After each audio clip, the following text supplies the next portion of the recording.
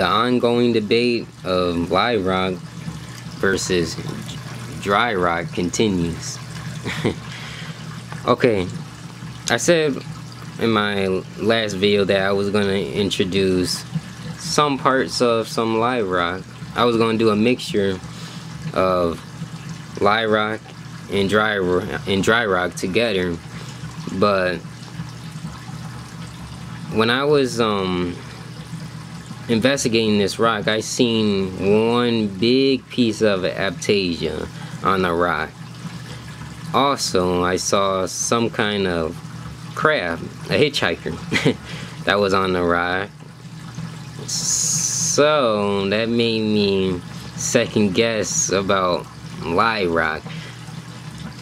I mean, live rock is nice, but what you get with it could be bad, could be good for the tank, and I just don't want to risk putting bad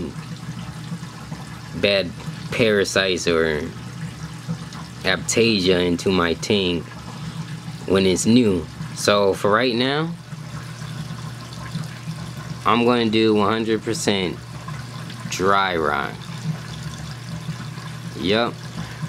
I was going to do the mixture of both, but after seeing some crabs and stuff on this rock, I do like the coralline algae that's encrusting and stuff like that, but I just don't want to risk anything bad in this tank, especially when you're starting out new. That's just a disaster. And if I put it in, oh man, this tank is very deep. So and if I do my rock work and if I put all my rock work together, it's going to be a pain taking the reef apart and doing all that.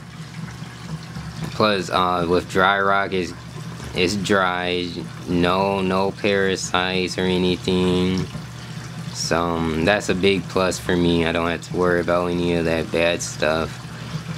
What I will be using to cycle the tank though is this Dr. Tim's one and only bacteria in a bottle. So to get the tank cycle with this dry rock over here. So yep, that's my plan so far.